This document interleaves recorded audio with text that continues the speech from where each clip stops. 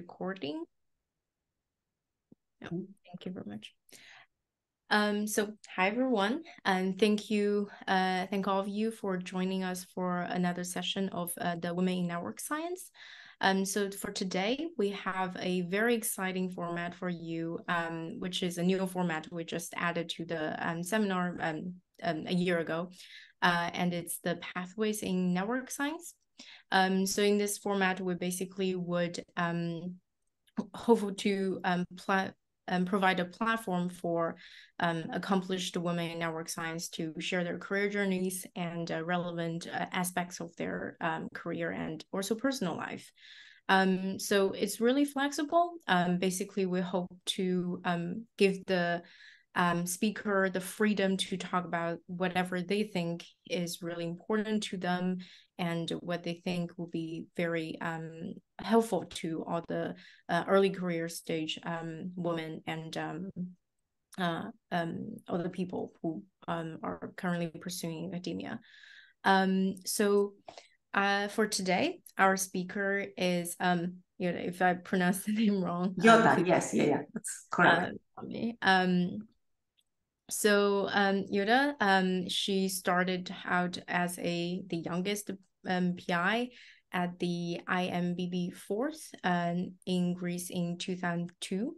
So she joined IMBB with less than 2 years of postdoc experience in Greece, where she moved upon completion of her graduate study in the US at University of Southern California, Los Angeles, between 1996 and 2000.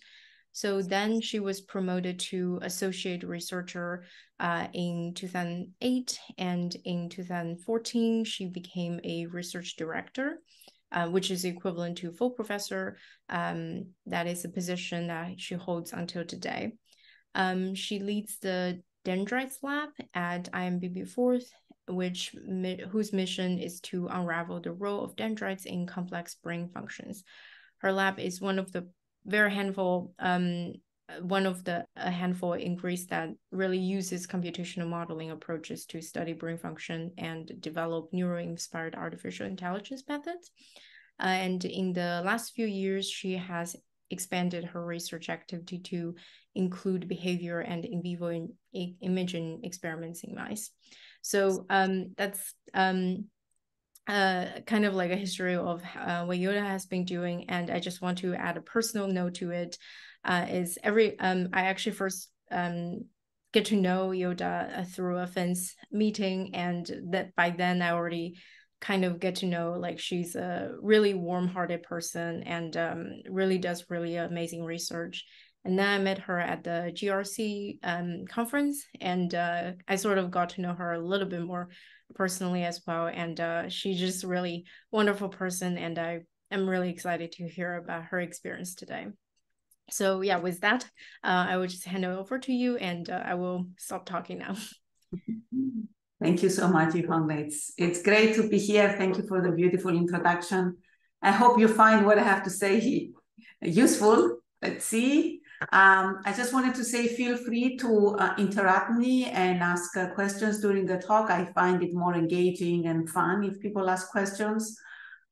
So feel free to do that. Use the chat as well, whatever is more convenient to you. Okay. I hope you can see my screen. Yes? Okay, so as Johan said, I am based in Crete.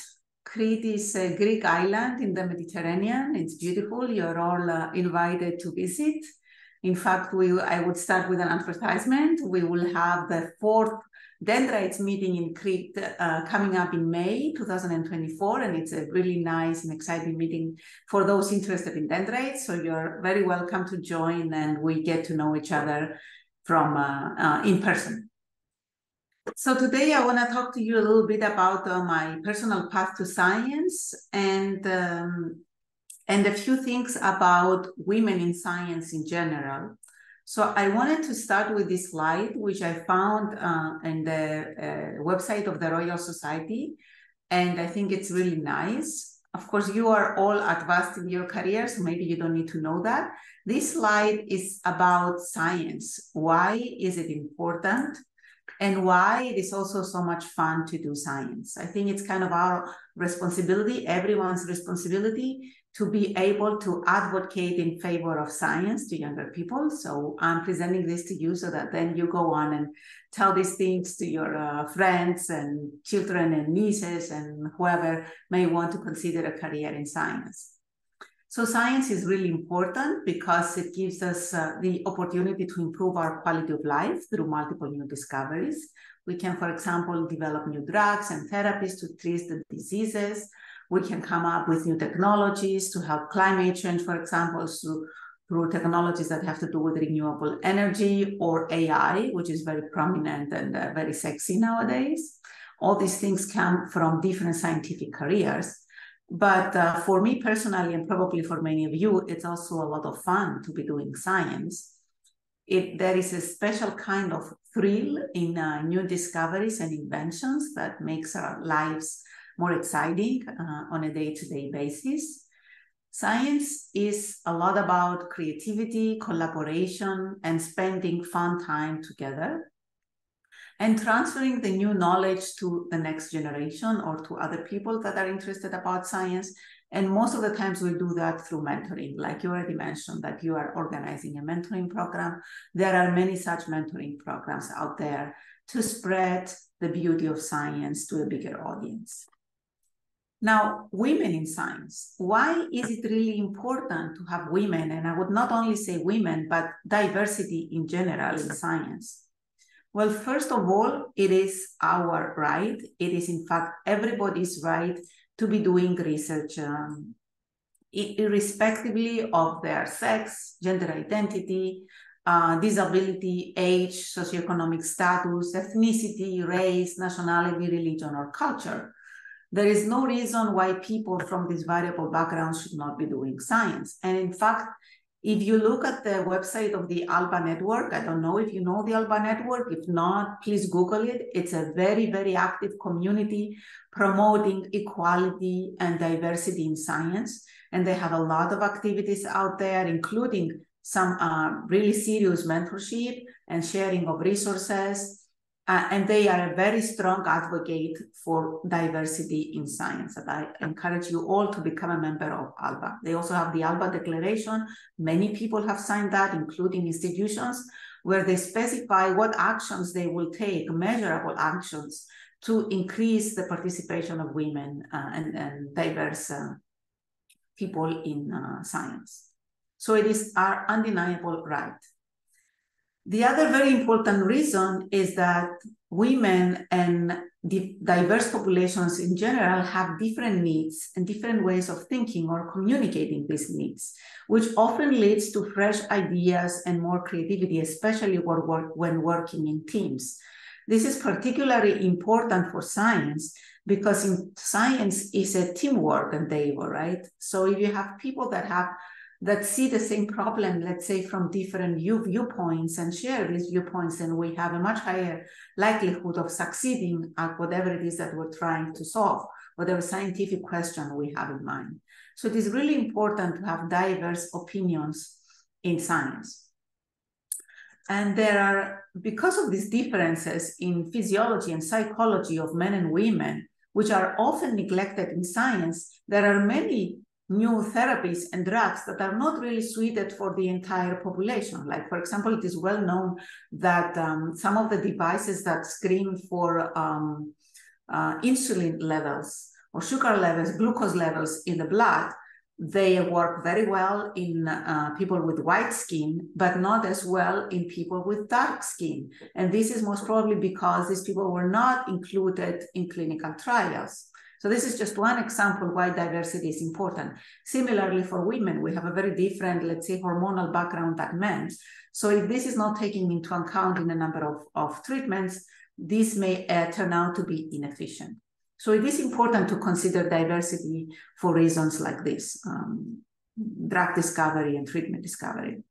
And of course, the most important reason is that most of the scientific fields, but especially those that have to do with STEM, are heavily male-dominated. And, you know, why should this be the case? Women are equally good in mastering STEM skills. So there's a need to change this inequality. These are just some of statistics to take a look at the current situation. Actually, this slide is from 2011 to 2015, so it's rather old, but I've taken a look at more recent data as well, which I will present next. And as you can see, across the world, the percentage of women in science doing research in the engineering field is between 22 to 30%. Brazil, I think, was the highest percent in 2015. However, there has been an important improvement over the years. If you look at the numbers in parentheses, those are from 96 to 2000, and they are significantly lower. Back then, the percentage was in the order of 10 to 15%. Now it's in the order of 20 to 33%. Portugal is actually the best in this slide. And more recent data, just from a few countries in Europe, you can see that there are a few countries that have a very high percentage, almost as high as 50%, like Latvia and Lithuania, but the majority of the European countries are significantly lower than that. And the average at the European Union in 2022 is 32.9% women compared to men. And this is researchers, right? The total percentage of researchers that are doing science in Europe. So we still have a long way to go until full equality, which would be 50%. Now, why is this the case? Well, there are a number of reasons. And here I just have an example slide that lists different kinds of obstacles that women in science face. Gender bias is, of course, a very important one, which you can see at the top here. But there is also lack of information and awareness. Not many people know these statistics, these numbers, especially young women when they enter the scientific field. And it is our job, as I said before, to increase our awareness about this important issue. So lack of information and awareness is another really important reason.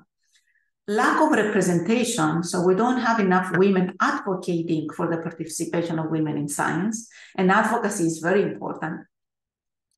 And lack of support from colleagues, which may be, not considering the obstacles that women face in their career as a scientist, from family, from society, for government. There are many sources, let's say, of support that we can have in this, in our scientific endeavors, which are not ideal. Of course, many of these problems are solved in some countries where they do have, let's say, gender equality plans. They have active programs for awareness and information, but the majority of the countries are still lagging behind. And you can find a couple of nice publications about these issues that I listed here, recent ones, where gender bias in academia, for example, is discussed, or women that are systematically underrepresented as first and last author in publications. If you're interested, you can take a closer look. So these are general information about the problems that women face in their scientific careers. Now, there are many things one can do. I'm just listing a few here. Increased awareness through events like the one that we're having now and many more. You can look at the ALBA network, where they have a lot of activities for awareness and mentoring. There is now a very strong push at the European level to come up with gender equality plans and committees. In fact, I don't know if you're aware of this, but Horizon Europe, the new framework program, will not give out funds to institutions that do not have a gender equality plan. So now every institution is forced to develop one, which is, let's say, a great thing. They should have had it in the first place, but now they have a much stronger reason to come up with a gender equality plan. I know our institution has developed one precisely for this reason. There is also a lot of training material to increase awareness and ways to deal with obstacles. You can find a lot of courses, slides, podcasts in LinkedIn. There's a very nice learning course club that has several short courses about awareness, the Royal Society that I mentioned earlier, and of course, ALBA. And one important aspect that these gender equality plans are now considering is to come up with a new set of evaluation criteria for scientists. And this is especially important both for postdocs and young PIs, because there are things that we consider, let's say, self-evident that are not yet taken into consideration when we're evaluated for promotion or for tenure. And this includes motherhood. And by motherhood, I'm not just saying the time taken off for maternity leave, but also the amount of time that can be realistically dedicated to research if you have small children. Because even if you're not on maternity leave, you have to pick them up from daycare. You have to take them to responsibilities. Women have to make sure they have dinner. There are a lot of things that have to be done when women have children, and this should be considered into the evaluation criteria, as I said, for scientists.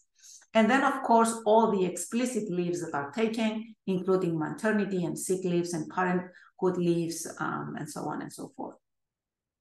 And most importantly, for some places more than others, is to have support at work by their employers of the state, like, for example, to have childcare on site, to have financial support for childcare, for attending conferences, and many more. And many of these things are already in place in the US. I remember when I was in the US, there was already childcare and financial support for childcare in the university, but many European countries are still suffering, especially the Eastern European ones. So I'm very glad to see that there is a lot of ongoing effort to address these problems. Now, this was just a short introduction in general about women in science. And now I want to tell you my own story, how I started and how I got to the position that I am today. As I said, feel free to stop me and ask questions. I mean, if you have already questions about the first part, I'm happy to take any.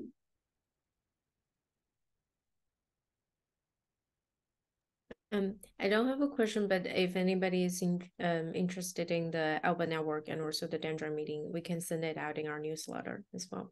Wonderful. Thanks. Okay, so how did my path to science start? Now I'm revealing my age, but I think it was an important year. I was born in 1974. I was born in a small island in the Mediterranean. This is Cyprus. Probably many of you may never have heard of it. It is between Turkey and Egypt, in a very important geographical location because it is at the crossroad of Asia, Europe, and Africa. So because of its geopolitical importance, in 1974, Cyprus, which is predominantly a Greek island, although a mixed population with both Greek origin and Turkish origin people, was invaded in 1974 by Turkey, and about 2/3 of the islands were occupied. And this is when I was born. So I was 6 days old when the invasion took place. I was at the occupied part of the island. So my parents had to flee and become refugees in their own country. I was literally carried over in a little basket. I'm not the baby in the photo, but that's how they carried me as well. And the early childhood years were very challenging for me because we had to move around from cities. My father had to leave the country to get a job to support his family. So it was just me and my mom for a few years growing up in a very, let's say, challenging situations. This for me was a very strong motivation to try to find a way that I would have a better quality of life. And I thought that, school, let's say training, science, the skills that I could get by training were a ticket, let's say, to a better quality of life. And I think this feeling is very popular among refugees still nowadays. And I can attest to that it is an important reason for going, let's say, into science. So then I move fast forward 18 years into my training travels. I started in Cyprus, where I attended the University of Cyprus in 1992 to get a bachelor in mathematics. I was super lucky because that was the first year that the University of Cyprus was funded. Before that, we did not have a university. And in fact, I wanted to study medicine or biology because I was really fascinated about the brain from very early on. But my family was not very supportive of me leaving the island because I had to go to mainland Greece or another country to study medicine, as the newly founded university did not have a medical school. So for reasons that had to do with my dad being old-fashioned and wanted his daughter to just get married and have children, and a combination of their inability to support me financially because we were refugees and we did not have a big fortune, right? I decided to stay in the island and study mathematics instead. Now, mathematics was my second big, let's say, love among all the different courses that I studied at high school. So it was a nice choice for me, and I had a lot of fun studying mathematics at the University of Cyprus. What was really interesting at the time was that because the university was very new, it was just funded, they had classes of just 30 people, and we were their guinea pigs because they were experimenting on us with a curriculum. And we were just 28 women in the class plus 2 men. So it was a heavily female-dominated class. And the reason was that the boys had to go to the army first. So in Cyprus, it is mandatory to do the army service at 18 for 2 years before they can go to university. That's why we were, 28 women and 2 men in my math class, which is something super unusual. You don't find that easily anywhere else. So no problem with underrepresentation in my undergrad years. In fact, it was quite the opposite. It was hard to find some interesting men in those years. So I did a 4 years degree in mathematics, which was great. I really loved math. But I felt that they're too theoretical, and I wanted to do something that was closer to biology and closer to dealing with the human body. So I looked into options for doing a master's and a PhD in something that would get me back on track to medicine. So the way to get back towards medicine was through biomedical engineering. So I applied to a lot of schools in the US, exclusively in the US, because I knew that in the US I could get a fellowship. Without a fellowship, I could not go because, as I said, we did not have the funds. So I applied to multiple schools. And because I was top of my class when I graduated and I had great grades and excellent references, it was not very difficult to get offers. I got quite a few offers from really great universities. And initially, I wanted to go to Stanford, but they wouldn't give me a fellowship for the first year, so that was not possible. And instead, I went to Los Angeles and attended the University of Southern California, where they gave me a 4-year full fellowship, scholarship. And I did a master's in the first 2 years, combined with a PhD in the next 4 years. So by 4 years, I was done with my PhD. That was in University of Southern California. And then I decided to come back to Europe. I decided to come back to Europe for personal reasons. While I was doing my PhD, I met my future husband, and we had a great 2 years together, but then he returned to Greece. So I had to stay for 2 years in Los Angeles to finish my degree, and then I returned back in 2000 to find him, to meet with him. So 4 years later, I was back in Greece, where I was first as a postdoc in Athens at the Alexander Fleming Foundation for 2 years.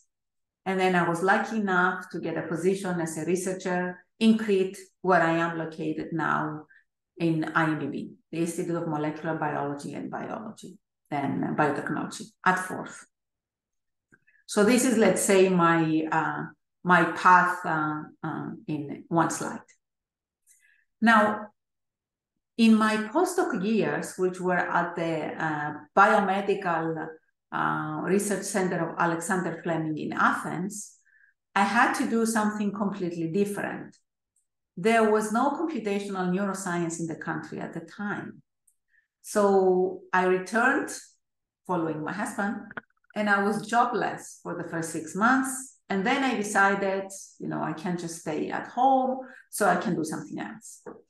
And they were looking for bioinformaticians, so people that had good math skills and they could use them to analyze data. So I applied, and they hired me as a postdoc to do bioinformatics. This was kind of interesting because I put, let's say, my mathematical skills in good use. So the mathematical degree came in handy, although I could not study what I had learned in my PhD, which was, in fact, computational neuroscience. That's where I learned to simulate the brain. It was under a degree in biomedical engineering, but essentially it was computational neuroscience. So for the first 2 years, I was doing bioinformatics. I learned how to build artificial neural networks to analyze RNA data, and it was interesting and fun. Not ideal, but it was a good experience. And then I moved on to the institute where I am today. I was elected in 2002 in a researcher position, but since I had money from a Marie Curie fellowship, I stayed as a postdoc for another year, and I officially became a PI in 2004, where I am running my lab, which is called the Dendrites Lab. One of the things that I wanted to get across in today's seminar was that science and family, at least for me, they were parallel streams. Everything was done in parallel. And I would like to send out this message as well, that there is no reason for not having a family when you are doing science. Everything is possible. I just want to share my experience and little tricks that I learned along the way. So I started my PhD in 1996 at the University of Southern California, and at the same time, I met my future husband. I was a PhD student. He had finished his PhD, and he was working at the engineering department at the time. We fell in love.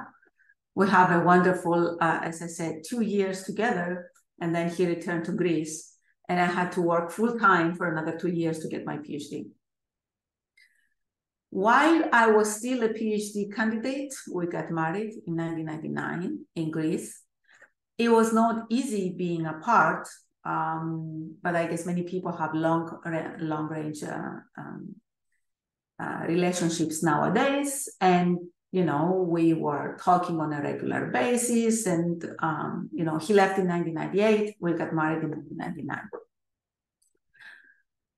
In 2000, I returned to Greece to be with him, and he went to the army. So there was another, let's say, 1 year that we were still apart because he had to do his mandatory army. So things were not much different compared to when I was in the US, but at least we're in the same country and we could get to see each other more easily. And back then, there was no FaceTime. In fact, I think Skype was invented around 1999 because that was when we started having video calls and seeing each other, which was, nothing compared to nowadays when it's much easier for people to see each other and be closer. It was tough back then. We just call each other on a regular phone and, not every day because it was super expensive. Now things are much easier, I think, in terms of long distance relationships. So he was in the army. He did 18 months in the army. I was actually pretty mad at him for not being with me all the way. I gave up my future in the US and returned. But 2 years later, I was elected in my researcher position in Crete, and he also got a position at the University of Crete. So we were finally together. So we essentially moved into an apartment together. and started a job. We were really fortunate at the time because we are still in the same city and the same research center. So there is Forth is a research center, and the University of Crete is a different institution, but they are next to each other in a distance of less than a kilometer. So we are physically in the same extended area, same campus. In 2003, when I was a researcher C, so a tenure track, but non-tenured yet, I had my first child. People said that it was a silly thing to do because I should have waited and have a tenure before risking my career to have a family that would take a lot of time away. It was challenging indeed, with no family and parents in Crete to support us. But it was an excellent decision, I think. It was a lovely little boy, so I could manage to do science and also have an extended family in 2003. It was so good that 2 years later I had a second child, 2 boys. That was even more demanding because having kids at home and spending time in the lab was not easy. I was very lucky because my husband is also a professor at the University of Crete. That's why we're in the same city and in the same institution, and we share the responsibility. So we could take care of the kids on alternate days. He would share household responsibilities, cooking, taking them to activities, and so on and so forth. And it worked out well. It wasn't easy, but it worked out well. We had to be highly organized, both at home and in the lab, to make the maximum of the time we had. Because a key element for having both a family and a scientific career, I think, is efficiency. You have to be very focused when at work to get the maximum productivity, so that you don't have to work as much from home and devote more family and more time to family and children. In 2010, we had a third child, my daughter. There was a bigger gap there, so it gave us some time to, adjust to all the things that we had to do with kids. So then we decided 3 was enough. And then, a few years later, we even adopted a dog and a few cats.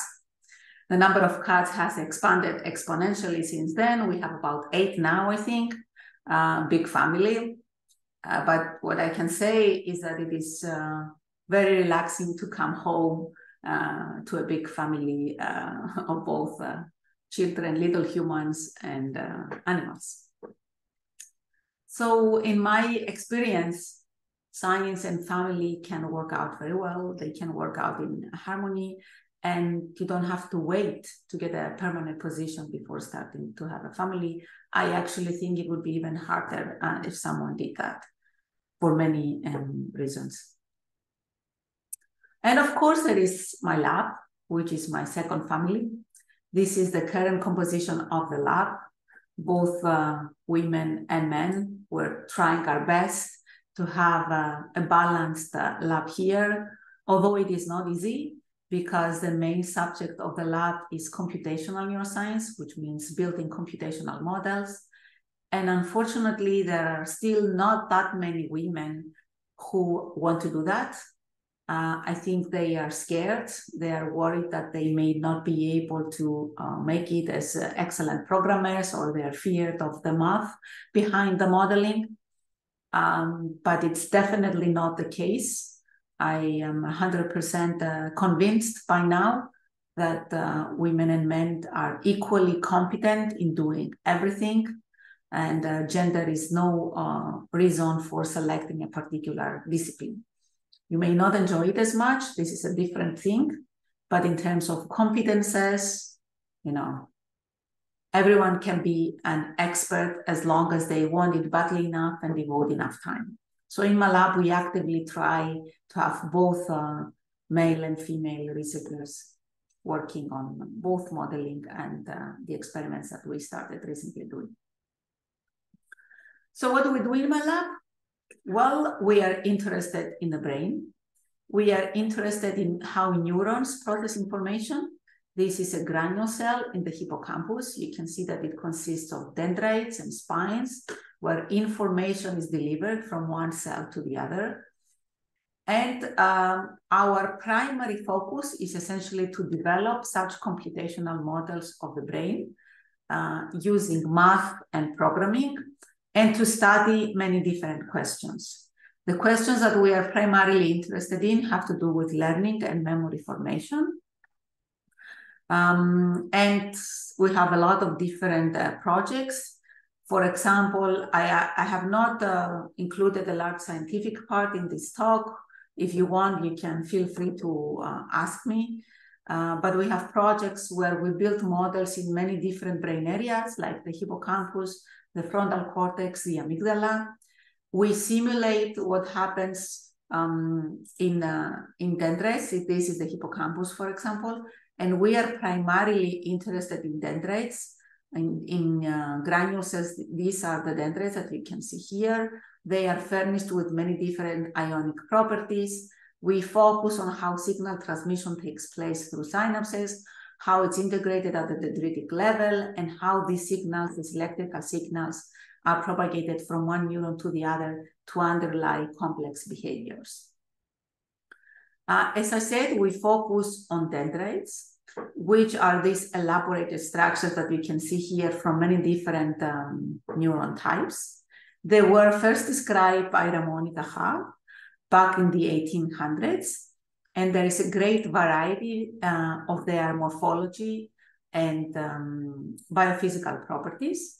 And one of the reasons that I was fascinated about dendrites is because if you try to imagine your brain, the human brain, without dendrites, then it would be 66 times at least bigger, because dendrites provide a very large surface area that neurons can use to connect and transfer information.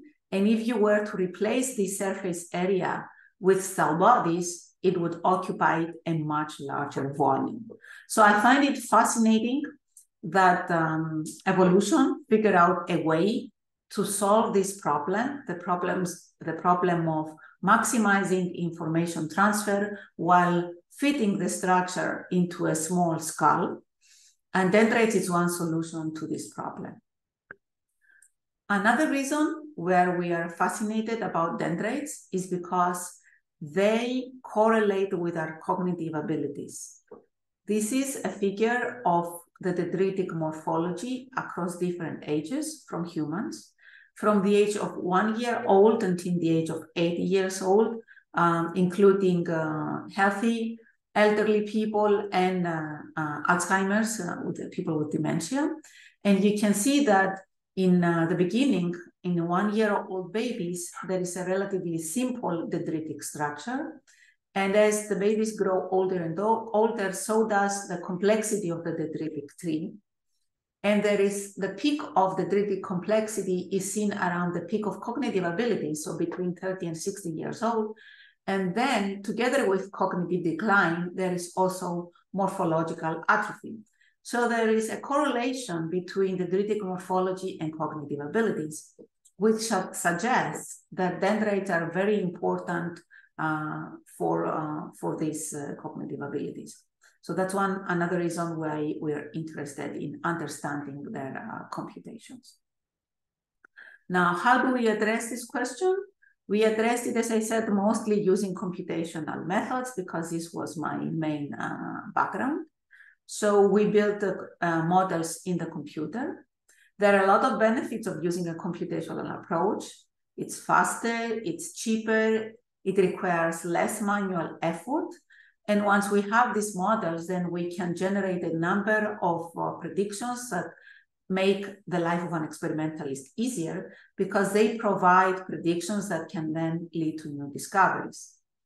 And there is also another important reason for using models, because often in experiments, you have pieces of information that comes into small fragments, and it's very hard to see a bigger picture. But in a model, you can synthesize this information and create more high-level concepts.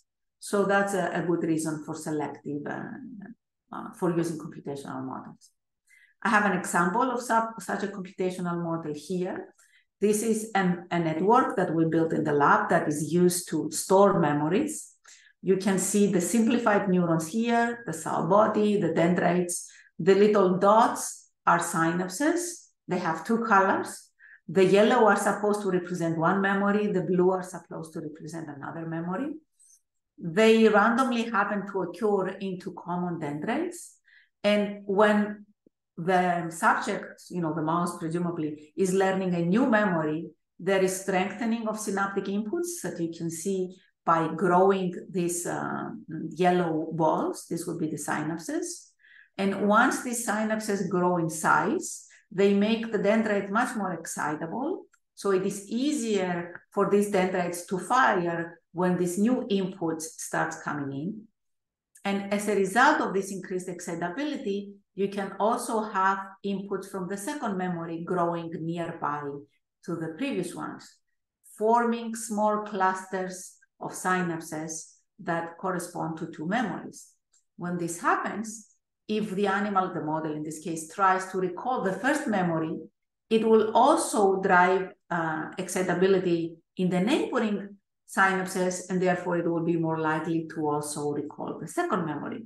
So we proposed that with this model, the mouse can associate two pieces of information of two different memories together by storing them into the same dendrites.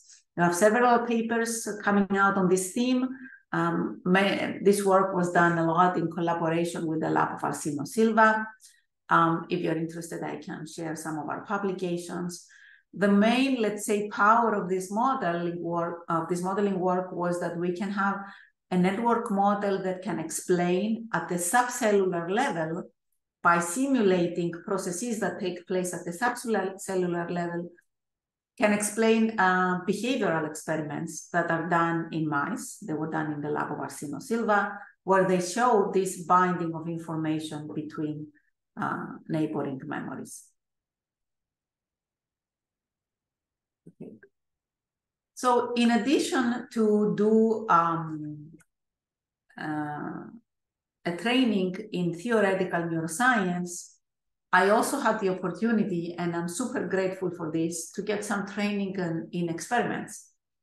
I did a sabbatical in the lab of Alcino Silva in 2007 until 2008, where I learned how to patch neurons. It was very cool, very interesting, very difficult. I found it extremely tedious, I have to say. I patched my first neuron with a glass pipette after many failures. I was super excited to see the neuron going off, firing. So it was a unique experience to, let's say, see in real life what I could predict with my models.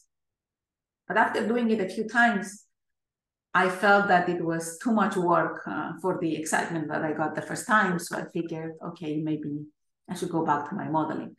But then a few years later, like a decade later, actually, I got a fellowship to visit the lab of Matthew Larcombe to continue on this experimental endeavor. And there I learned to do surgeries, implant cranial windows, do virus injections, and learn how to do head fixed behavior. And this second time, the reason for going back into training was that I really felt the models were not enough. They were really cool about generating predictions, but they would always be predictions. And that unless we test some of these predictions experimentally, we wouldn't really know if they are true. And to do that, there were multiple ways. I still do that through a lot of collaborations, and I'm very grateful for being so lucky to have excellent collaborators like Alcino and Matthew, but also many others, Attila Losonsi, Sahita Bazu, that I work with in collaboration. I still felt that there are some of the predictions in our model that are not maybe of interest to these collaborators, or that I really wanted to test them in my lab. So I decided I would get the training and expand the lab to do experiments. So one lesson I learned from this and they were into the experimental field, was that there is another kind of bias that at least I experienced, and I think many others experience as well, which I would call the expertise bias. It has been very difficult to obtain, let's say, the label of an experimentalist, or I'm actually very far from that, but you feel confident that one day I can be both a modeler and an experimentalist, because people think that it's hard to go into, to obtain a new expertise if you don't have, let's say, the original training. So I have a math background, I don't have a biology background. So often I was told that I would never make it as an experimentalist and I should stick to what I know best because I have math training, or because it's going to be very difficult and why should I do it? There is no reason if I'm already established as a theoretical person. I faced some resistance in trying to gain a new expertise. So I would call this the expertise bias. I've discussed it with a few people and I was told that others feel the same. Even the other way around, if you're an experimentalist and you want to become a modeler, it's the same kind of expertise bias. It is rather sad, I would say. Our field is becoming more and more interdisciplinary, and I think it's great if more people want to learn more techniques. Of course, collaboration is also amazing, and one cannot do everything. So that's also an option. I'm not saying someone should be an expert in everything, but if you want to do it, there's no reason why you shouldn't, and there shouldn't be a bias in these attempts either. So after getting this training, we established an experimental experimental branch in my lab, where we set up a 2-photon microscope where we can do a head-fixed animal behavior live and keep track of changes in activity using calcium imaging in mice. This is our little setup here. And we do imaging of spines as well. And we have projects where we want to look at how spine dynamics may explain behaviors, online behaviors. So the project that we have right now in the lab is about behavioral flexibility, and we're looking at whether spine turnover or other kind of spine dynamics like clustering could explain the ability of animals to learn to switch between multiple rules. So that's a scientific question we're asking right now. Things are going well, not as fast as I would like to. So it's been let's say, a bumpy road. But I'm super excited that we're actually getting some results. And next week, we'll have my PhD student will present her work in the first conference where we have some kind of a first story, and it looks good. And I am thrilled that we managed to get it going. And hopefully, in the not very distant future, we will be able to have experimental publications as well. So yeah, that's the experimental part of the lab. Okay, so what did I learn throughout my journey? Well, I learned that the life of the scientist is definitely not easy. There are many challenges, both at work and at home. For me, the most important challenge was to secure funding for my team. This is something that all postdocs should have in mind, that being a postdoc, you are only responsible for yourself. You have your project. Most of the times, funding for a postdoc position comes from the PI. Sometimes you also need to apply for your own funding, but this is, I think, not the normal. Most of the times, the PI supports a postdoctoral years, and you should cherish that, because after that, it becomes really difficult and important to secure funding. That's, for me, the number one worry, because all the people in my lab depend on me for providing their salaries. If I fail, they would be jobless. So it is a huge responsibility. And funding is not easy to secure. Right now, the success rate in the US, for example, for an R01 grant is 10% or less. It used to be 25, now it's 10%, so it's very competitive in the US. It's also very competitive in Europe, where in some schemes below 10%, or it could be up to 15 or 20%. So it's not a very high chance for getting funding, and one has to apply for a lot of grants to succeed. So that for me is the most important, let's say, obstacle that we face on a day-to-day basis as scientists.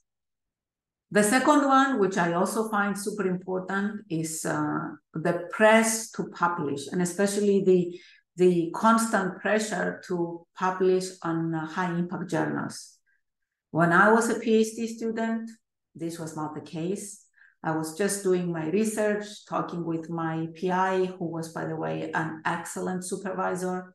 Every day, I was super excited about, building my models, discovering new things. I did not even have to think about a publication. That was not even in the back of my mind. My supervisor just said, okay, you did a great job. Now we have to wrap it up and publish your work. Okay, fine, I will write a paper. But I didn't really know anything about impact factors at the time. It was not a priority. Right now, most of the PhD students and postdocs, they do science and think about where they would publish, because their next career step would be dependent on the impact of their publications.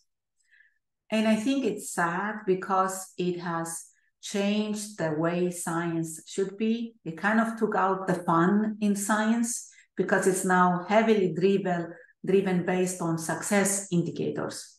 And I am a senior editor at eLife right now, which I don't know if you know, but has a new model where we will publish preprints as opposed to the classical published papers. Preprints meaning that once a paper goes through a first initial screening, it will be published no matter what the review process will decide, right? No matter what the evaluation will be. And it's up to the authors to decide whether they want to consider the reviewers' comments and revise their manuscript, and at which point they want to stop revising. And I think this is a very bold move towards changing the impact factor story, so that people now have much more control on their publications rather than relying on the impact of the journal.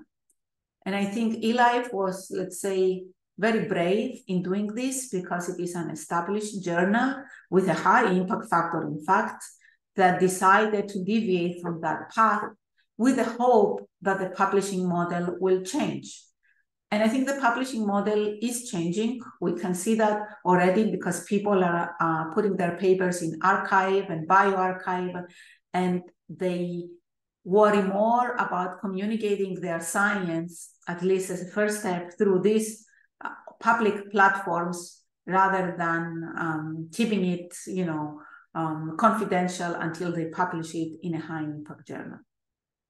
So publish or perish is still the dominant model in science nowadays, but I think it's at the turning point, and hopefully in the next few years, it will change to the better, towards a better model. Another important challenge that we discussed extensively is gender bias. In my personal path, I did not explicitly felt it so intensely. Maybe it was there lying in the background, but I cannot say that I experienced very strong gender bias. It is a more subtle thing. And if you're not very trained at looking after for it, you may never see it. Of course, I am the only female PI at the researcher director level in my institute, the only one, one woman. So this speaks on its own about the gender bias in my institute, at least. There are other women, but they are at the University of Crete and they're affiliated members. There is no other female research director in my institute. This means I am a single woman in many of the committees. And this is an institute of molecular biology and biotechnology, by the way. So it is a big problem in countries like Greece and Eastern European countries in general. And as I said, things are changing. We have this gender, career, the diversity and gender bias plans that institutes are developing. So hopefully this will also change in the next few years. The final and really important challenge that I have experienced is running a lab with people, because you have to manage people on a daily basis, and this is not easy. Is there a question? No? Okay, no. So managing people is a skill that we are not trained for. When you become a PI, there are lab courses right now, especially run by EMPO, for example, that teach you how to hire people, how to resolve conflict in a team, how to interview people. But this is not something that is part of our training. And I think it should be, because it's not easy to transition from a postdoc position to a PI position and suddenly have to interact with a big team and being able to supervise them correctly, to mentor them in the right way, or to resolve conflicts, for example. So that's another big challenge that I think is important to learn how to deal with at work. At home, there are different challenges, not, let's say, as difficult ones like housekeeping, taking care of children. That's an important challenge because it requires time and effort, dedicating time, quality time to a personal relationship with a spouse, and taking time off to take care for ourselves. These are also important challenges at home. And there's typically not a lot of time left for these important activities. So one has to be very mindful that in order to be successful at work or at home, you have to devote the necessary amount of time to both of these. And what I found really important for me was to have a spouse that had a similar profession as mine, and therefore could understand the challenges at work and share the responsibilities at home so that I could pursue my career. And I'm super grateful for that. So balance, I think, is a key in having a successful scientific and family career. As I said, in the lab, the goal is to maximize efficiency. And for me, there are different ways to do that. At home, you have to maximize quality time with family. So to maximize efficiency, I found it really important to prioritize things. So I first prioritize based on importance of things to get done rather than on how big or small the task is, because this way you can get into a trap of dealing with the little things first and leave all the important things at the end, and this serious risk. So prioritizing is important. And for me, prioritizing based on the impact of the actions is what works best. I am a super organized person. I have to-do lists, calendars, notifications, so that I don't forget things, because there's so many things that one has to do as a PI. So organization is critical. And recently, the past year, I also hired a lab manager. I wish I had done it earlier.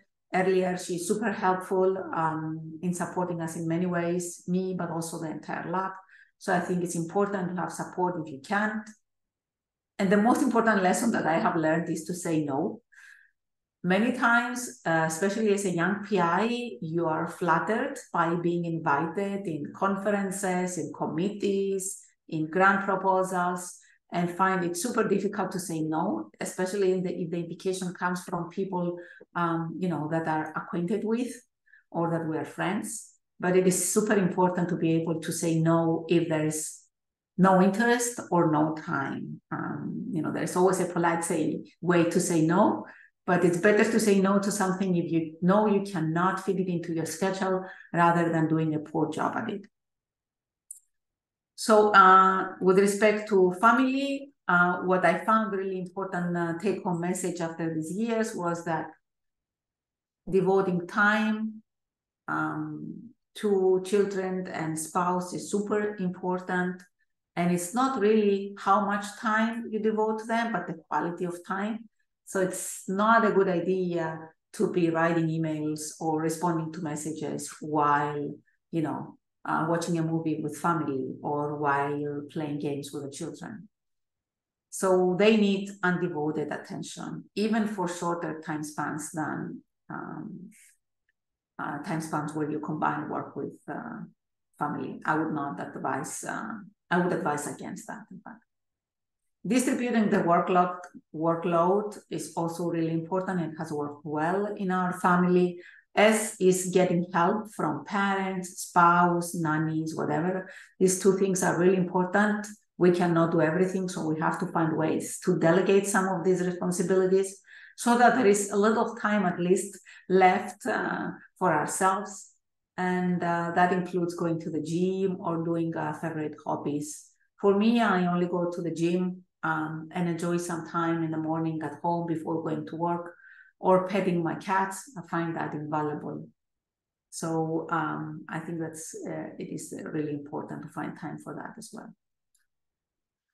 So my overall philosophy is that knowledge is super powerful because it is opening new avenues in both science and beyond, and secures a high quality of life.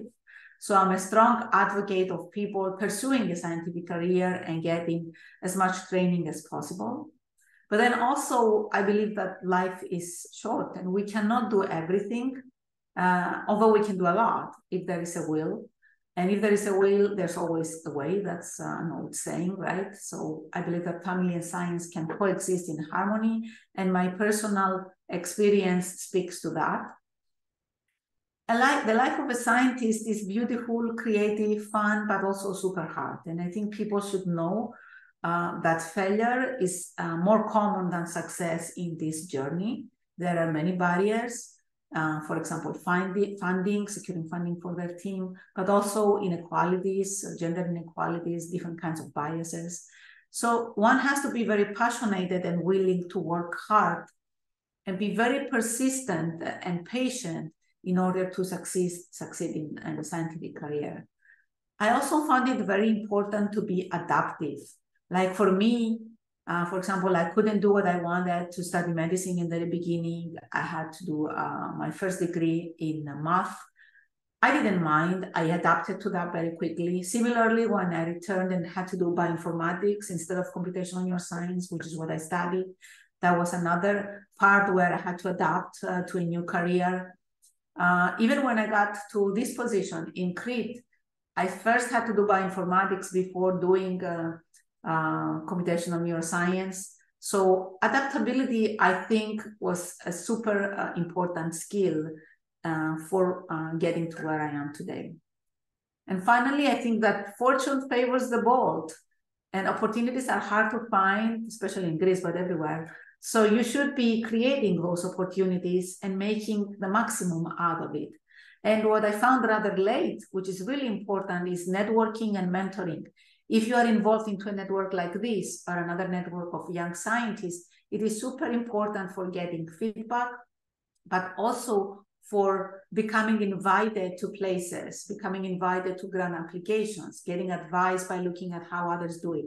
So networking is super critical for a scientific career. So that's all I had to share with you today. I want to close with something that a previous person in my lab once said, and I think is really critical. There are no women in science. And the reason that we have this seminar today and this whole series of seminars is because we don't actually see the fact that there are people in science. There shouldn't be a saying talking about women or men in science, but you should stop thinking about it that way and think of people in science. That's what Nasi Paputzi said, and it resonates very strongly with me. And I wish one day we would adopt this saying and forget about diversity and inequalities, because this would be a problem solved. Thank you very much for your attention. I can take questions.